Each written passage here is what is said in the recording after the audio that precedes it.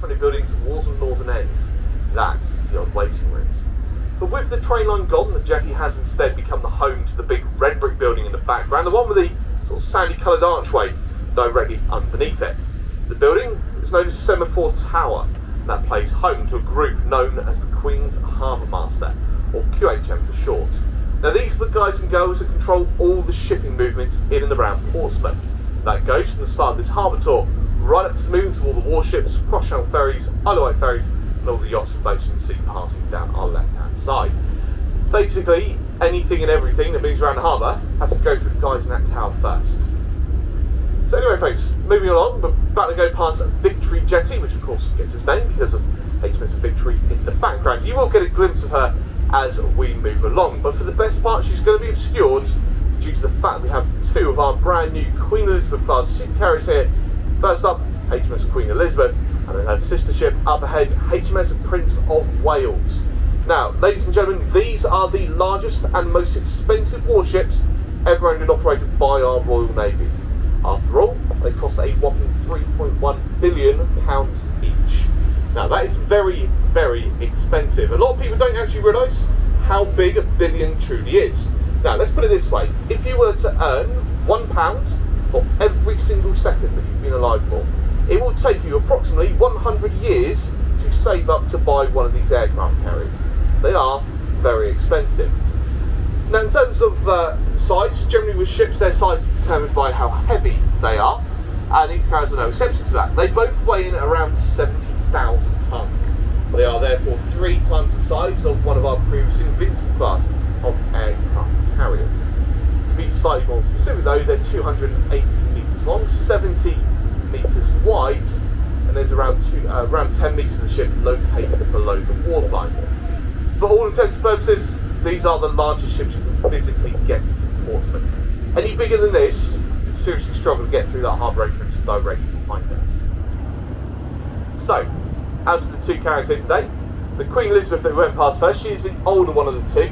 She arrived back in 2017, whereas the Prince of Wales up ahead arrived in 2019. But over the past couple of years, both the aircraft carriers have been undergoing a large variety of what's known as various training and trials and exercises of the crew and the aircraft on board. And this is all designed to get themselves ready for what is known as frontline duties. Frontline duties is basically the process where the carriers go into service the very first time, or their first ever deployment. Now the Queen Elizabeth, she's just come back from her maiden frontline duty. She left around the Easter time. She was then away for 7 months and arrived back in Portsmouth about 3 weeks ago. So she's been around the globe. She's mainly been operating down in the Indo-Pacific region, but she's now back here in Portsmouth. She's probably going to be here for quite a few months. Prince of Wales, however, now given that she is the newer one of the two, she's therefore a little bit further behind in the whole schedule. She's actually not due to enter service or active service until next year.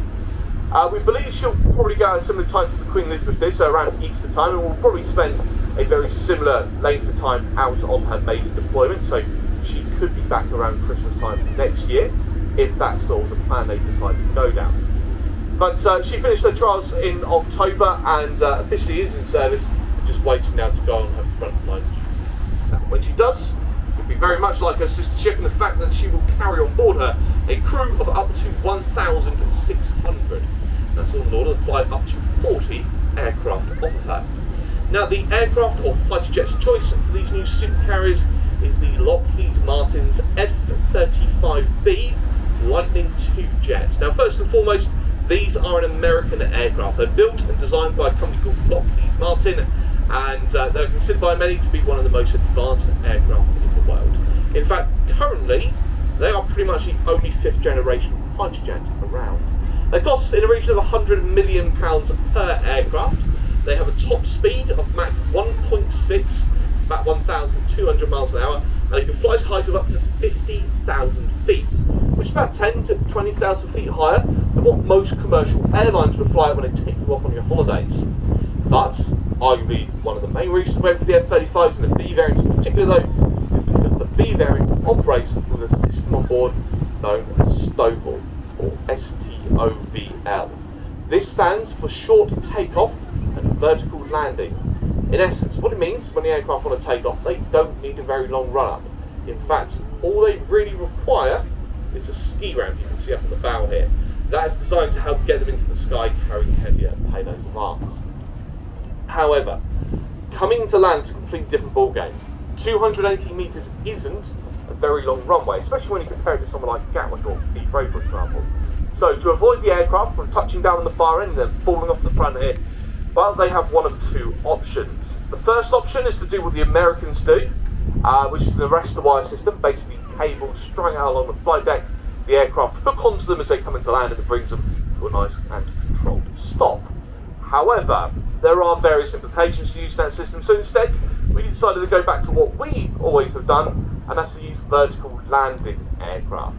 So the F-35Bs are basically just a newer version of the old Sea Harrier jump jets, and they just hover down the side of the carrier. When they're lined up, they plonk themselves onto the deck space nice and safely, and generally it's a pretty safe system to use. So that's the reason we went for the F-35Bs as the aircraft of choice.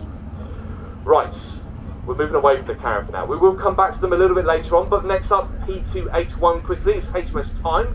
She is one of 3 Batch 1 River class patrol ships in service for the Navy, and these ships have been around since about 2003 and have spent most of their life here in the UK involved in what's known as fisheries protection.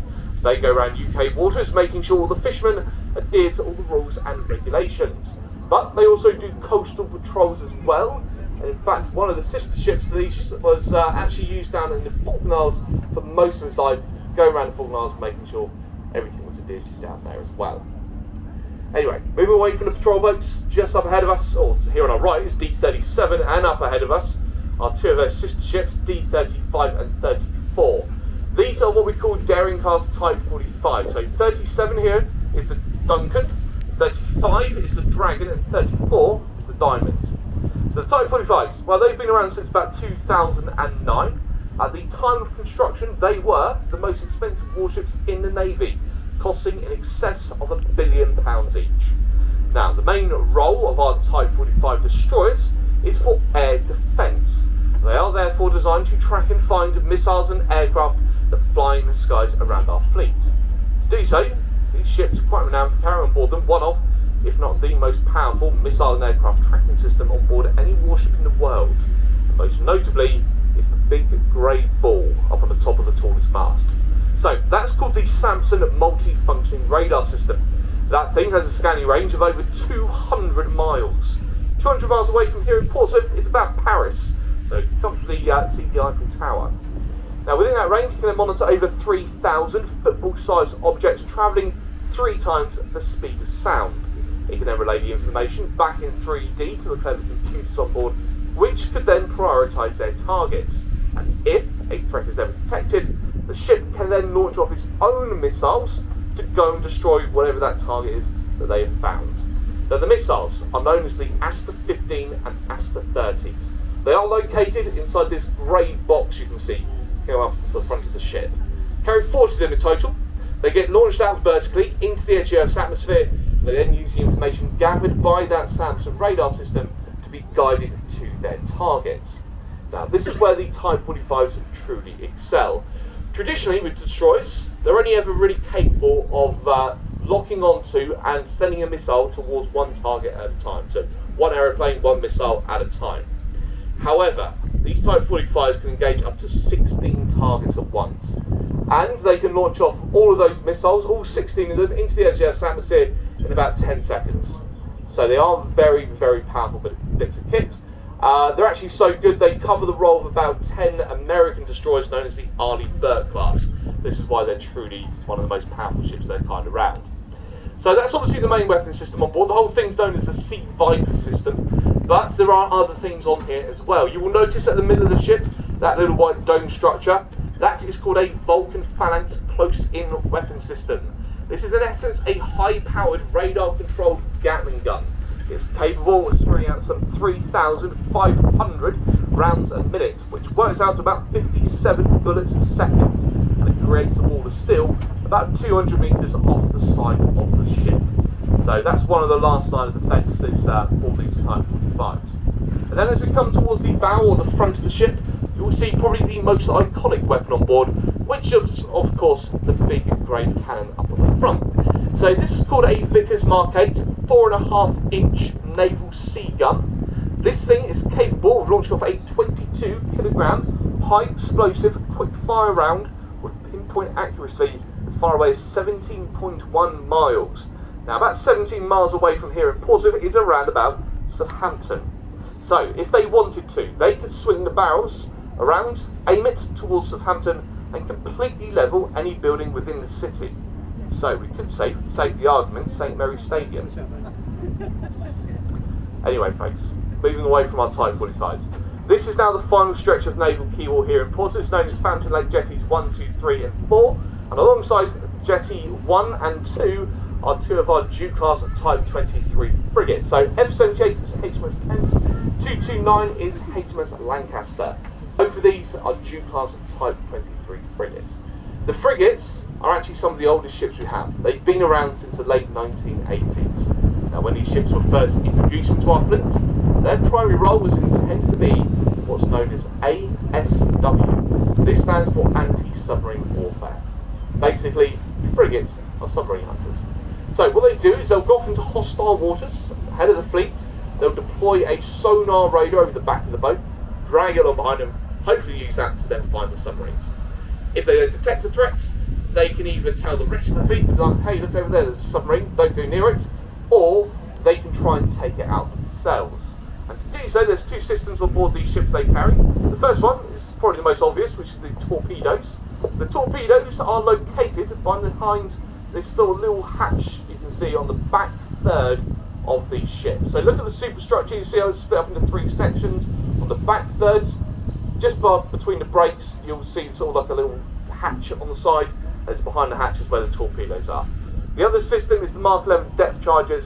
They're located below the waterline, so unfortunately you can't see them. But over the past couple of years, the frigates have had to find a way to other lines of work as well. Our Navy's become a lot smaller than what it once was. Nowadays, these ships are actually what's known as multi-role ships. So they go around the globe doing a variety of different jobs. What makes them so good at this is the fact they're actually really heavily armed. They carry a lot of weapon systems, therefore are able to deal with a variety of different threats. So as we come towards the bow of the Lancaster here, you will see most of those weapon systems in place. And obviously, starting right from the front, you've got the big grey cannon once again. That is the Vickers Mark 8. That is the exact same gun that you would have seen on the bow of the Type 45s. Behind that, a rather familiar looking grey box with the doors on the side of it. That is the housing for the anti-aircraft Sea Scepter system, which is a slightly older version, or slightly less capable version, shall I say, of the Type 45's Sea Viper system. The racks behind that, which are currently empty on board the Lancaster, but I believe they're in place on the Kent. There's usually 4 anti-ship harpoon missiles there, and then at midships you've got the 30mm auto cannon on the balcony structure there on the side. So very heavily armed, very well-rounded ships, able to deal with a variety of different jobs, and that's the reason it's kind of make up the backbone to the Royal Naval Fleet itself. Right, that is pretty much the end of the naval base. The very end of it is marked out by the sandy coloured round tower just up on our right hand side. Before we get to that point, just the other side of the quay, the final ship within the base is the former RFA Diligence. The Diligence was a forward repair ship, and this meant she would go along and repair any broken down warships. Unfortunately, her days of working alongside the Navy's come to an end, because a few years ago she was deemed surplus to requirements. So as it stands, she's currently laid up where you see her, been here for a very long time, and the Royal Navy is still trying to decide what they want to do with her. Who knows? Right, like I say, that is the end of the naval base, marked out by the sandy coloured round tower here. From that point onwards, you actually enter into the commercial part of the harbour. The first part of which, where you can see the white ship alongside and the sheds behind them, is an area known as Portico. Portico is Portsmouth's small container port. Now here in Portsmouth, we import and export a large variety of goods. Traditionally, it's always been fresh fruit, and in particular bananas that come in and out of Portsmouth. But over the past couple of years, we've actually expanded the variety of things that come and go. So we still import fresh fruit, not quite as much as we used to, but we also now import aggregate, which is, you can see the piles of it up on the quay wall at the moment, and wind turbine blades is a very common one as well. That's because the blades are actually built on the Isle of Wight. They then get transported here to Portsmouth, and they then go from Portsmouth across to usually They usually go to the Netherlands, I believe. So, so sort of a midway point before they get shipped over to Europe. Anyway, next door to Portico is then Portsmouth International Port, often referred to as the cross-channel ferry port because it's the second busiest cross-channel ferry port in the UK, of course, coming second to Dover. It's a little bit hard to believe that at the moment, however, because we have no cross-channel ferries alongside. There is usually a reason why they're not here at this time of day. The main reason is because of the length of time it takes to cross the English Channel. So what they often do is they sail first thing in the morning, about 8-9 o'clock. It then takes about 5-6 hours to cross the English Channel, therefore they don't usually arrive here in Portsmouth until 2 o'clock-ish in the afternoon. So probably in the next hour or so, we'll hear the cross-channel ferry start calling up saying they're ready to come to Portsmouth. So unfortunately that's why there's nothing here at the moment, but in an hour or two there'll probably be 1 or 2 alongside. Anyway, leaving the commercial port now behind us, going back to the Navy quickly. Here on the right is the former HMS Bristol. She was the only Bristol class destroyer to ever be built, and that's because back in the 60s, due to the fence cuts, her 3 sister ships were all scrapped on paper. However, during her lifetime in the Navy, she was the escort to the aircraft carriers during the Falklands. She was also the Hong Kong guard ship for a number of years. In the early days, she eventually found herself to be decommissioned, only then to be recommissioned a few years later as a static training ship, which is what she was right up until the end of last year. At the end of last year though, she was completely removed from service, laid up where you see her now, and is currently waiting to be sold on for scrap metal. So a bit of a sorry fate for her, but she has been around for a very long time.